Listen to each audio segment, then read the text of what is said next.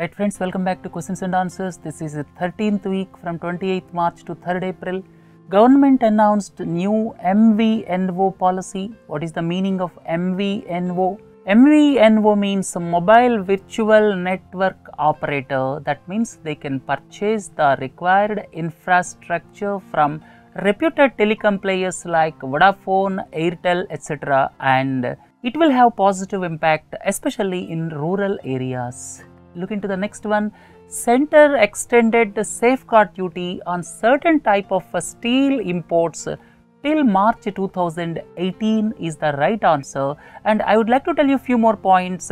In addition to safeguard duty, countervailing duty as well as anti-dumping duty or WTO compliant, and this safeguard duty is imposed when the surge in imports, that means a sudden increase in imports, threatens to derail the domestic industry, or you can say causing injury to the domestic industry. Under those circumstances, this safeguard duty can be imposed and it is WTO compliant.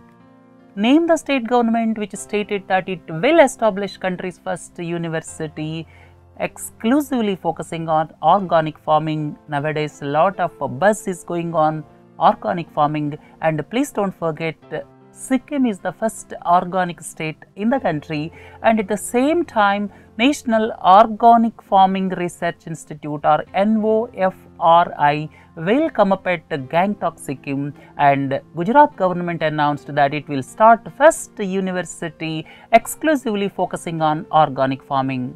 Here the apps are given. Buddy is the app of SBI. These are payment mechanisms. Pockets is of ICICI Bank. PayJob is of HDFC Bank.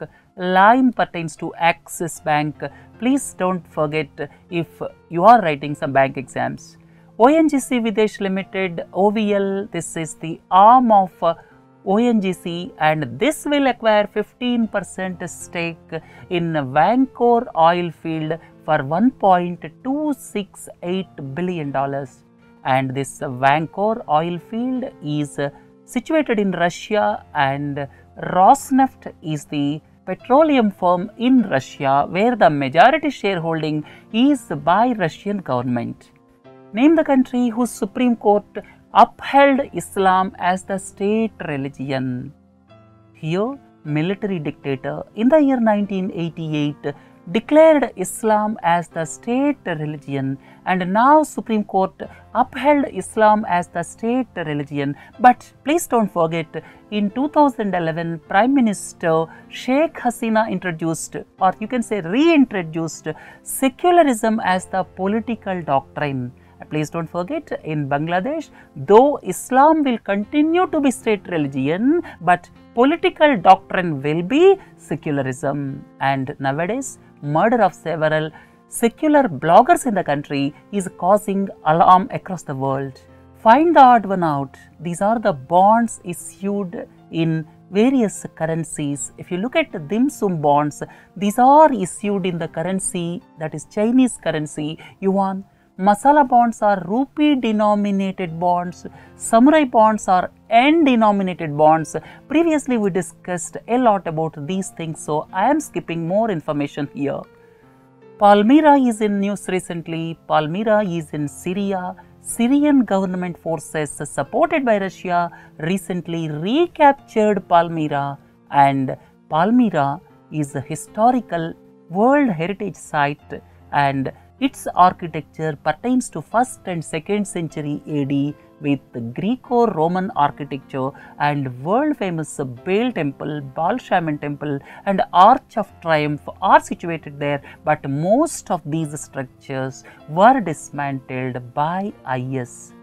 UNESCO, that is Paris-based cultural arm of United Nations, expressed its concern over the dismantling of these heritage structures by IS. Unclaimed deposits of Employees Provident Fund, Public Provident Fund and small savings schemes like Post Office Savings Account, Recurring Deposit Accounts over 7 years duration will be diverted by the central government towards setting up a senior citizens welfare fund.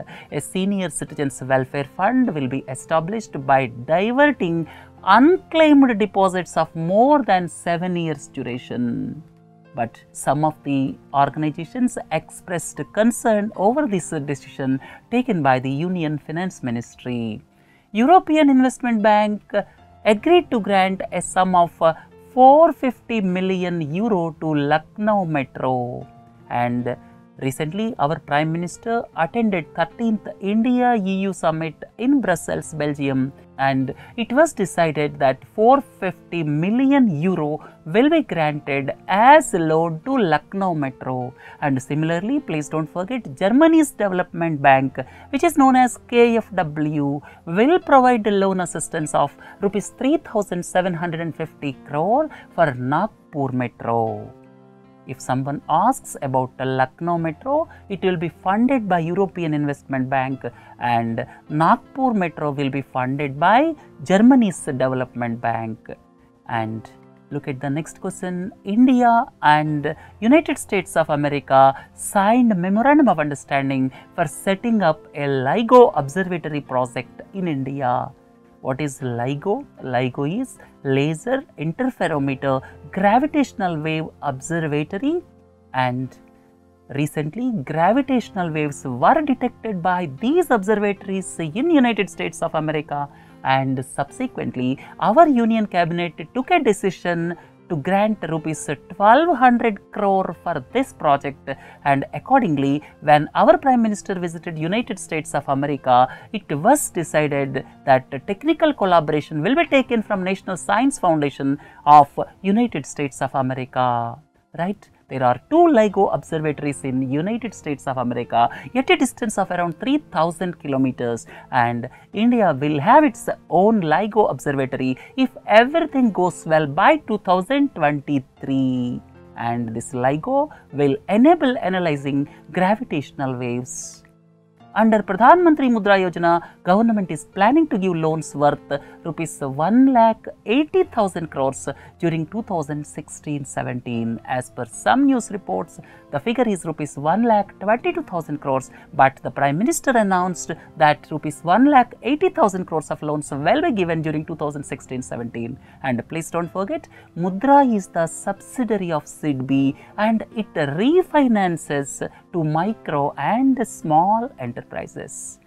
Core sector registered a growth of 5.7%. The number of industries in core sector is 8. There are 8 industries in core sector. Altogether, core sector constitutes 38% of index of industrial production. You can say the total weightage of these core sector industries, that is 8 core sector industries, is 38% in IIP.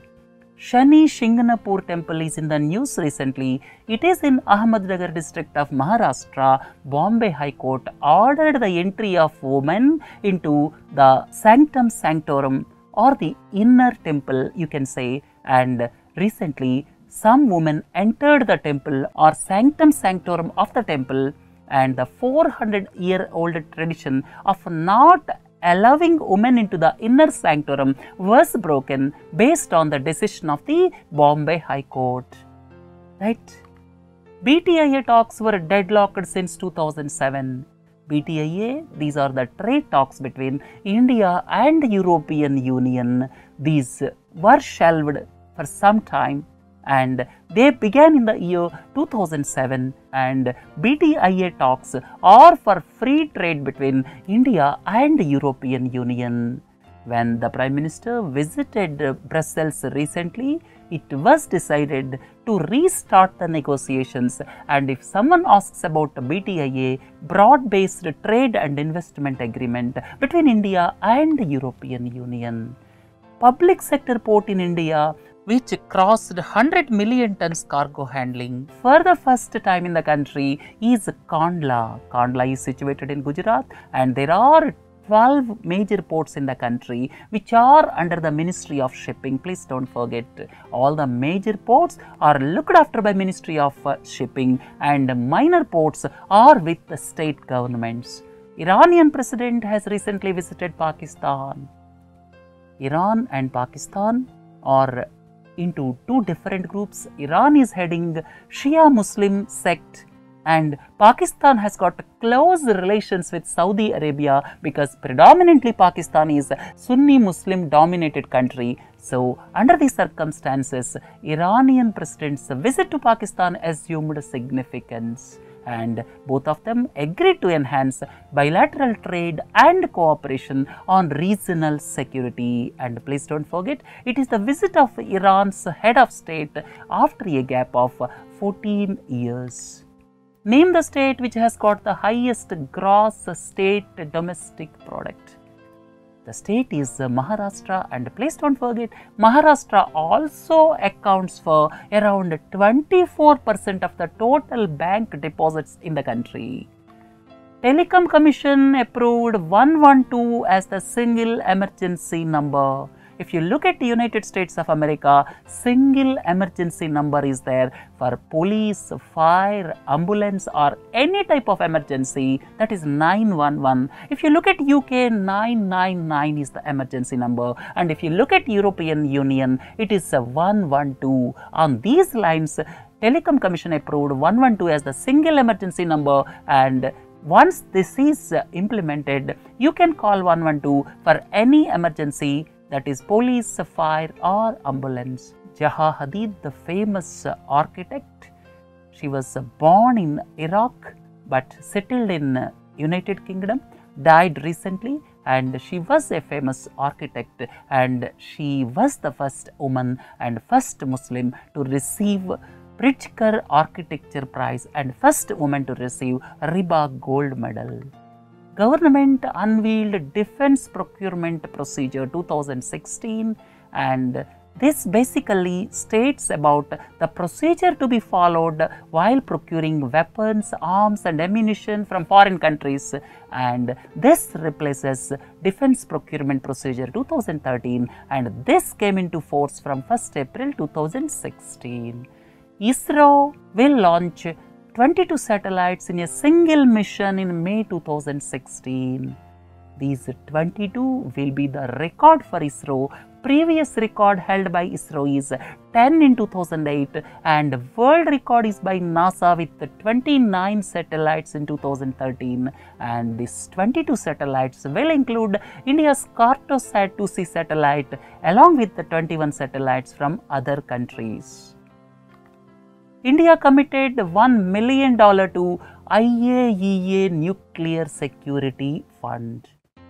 Recently, the Prime Minister attended 4th Nuclear Security Summit in United States of America, and previously India committed $1 million to IAEA Nuclear Security Fund, and India further committed $1 million to IAEA Nuclear Security Fund. With this, the total commitment by India goes to $2 million. Name the bank whose staff have gone for 4-day strike to protest against privatization. The bank is IDBI Bank. And please don't forget, it was initially a development financial institution or DFI, subsequently converted to Universal Bank, just like ICICI Bank. And recently, during the budget presentation, the Finance Minister announced that IDBI Bank will be privatized. What is the meaning of privatization? The meaning of privatization is government coming out of majority stake, or you can say government coming out to less than 50% stake in the ownership of the company or bank. Cabinet approved National Hydrology Project at a cost of Rs 3,679 crores. Government announced National Film Awards for 2015. The best film is Bahubali, The Beginning. It was made in Telugu and Tamil languages, and during the 63-year-old history, this is the first time that a Telugu film has got National Film Award, and its director is S.S. Rajamouli. And if you look at the best actor, Amitabh Bachchan for Piku, and Kangana Ranaut got for Tanu Weds Manu Returns. Sanjay Leela Bhansali is the best director for Bazirao Mastani. Please don't forget. Remaining things I have given in this PPT, please go through them, and please don't forget Nargis Dutt Award for Best Feature Film on National Integration has gone to Punjabi film Nanak Shah Fakir. Please don't forget. Name the state which passed a bill to provide reservation for Jats and 5 other communities or castes.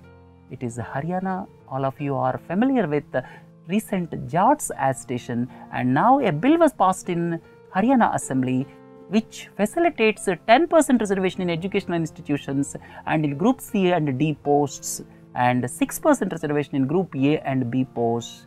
Right? Beidou navigation system, recently a satellite was launched by China. That's why I asked this question.